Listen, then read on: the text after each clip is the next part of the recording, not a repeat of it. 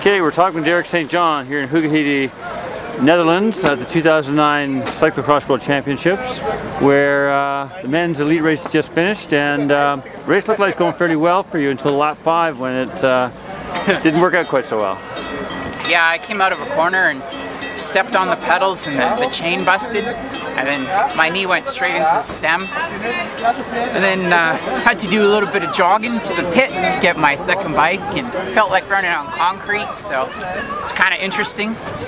Happened at a little bit of an inopportune moment because I was working with some Italian guys, and we were catching the group ahead of us with like, I think, maybe like 8 guys or so. So just when I was kind of feeling good, kind of put a little thorn in it, but yeah, it's okay. Well, it only looks like you lost maybe 3 or 4 spots. Yeah. It's one of those things, like at the World Championships, it sorts itself out, and even with that and running, I mean,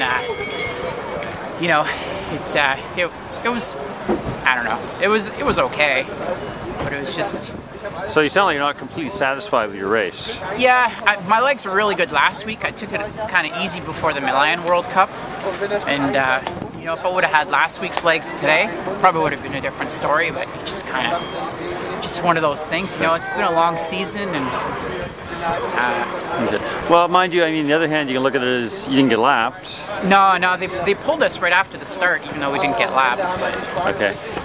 Yeah, I mean, I'm still happy with it. It's the first time I've been to the World Championships, and I mean, it's just been a fabulous experience. So what are you going to take away from this mainly? I don't know, it's just, little things for next year on how to tweak it. Like my form was fantastic last week, and if I can just, tweak it a little bit. And, like last week, I probably had one of the, the better rides that I've had in a long time, so it's getting rowdy. Yeah. But no, it's been a great experience. Natasha and I have been over here since early December. We've had a ball, we've learned a lot, and I mean, we both put our jobs on hold to come here and do this, and it's a dream come true. I mean, it's Worlds, it's awesome. Like I love riding my bike, I love racing my bike. It's just, it's awesome. I wish they would have went a little bit better, but I mean, the whole experience, I mean, it's 10 on 10. So you plan on being back next year? Oh yeah, for sure. Got a good road season ahead of us. The team's looking really good. Everybody's all fired up. Which team's that? The Ride with Rendell. Okay. So Glenn put together a good squad. We have a pretty good calendar set up. I love the guys on the team. They're phenomenal.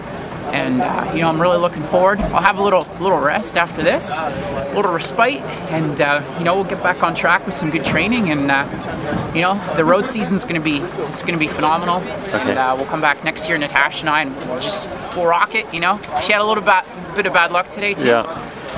But yeah, we'll come back next year. We'll build on it, and that's what this year was. It's kind of building it up for next year and the years after. Right.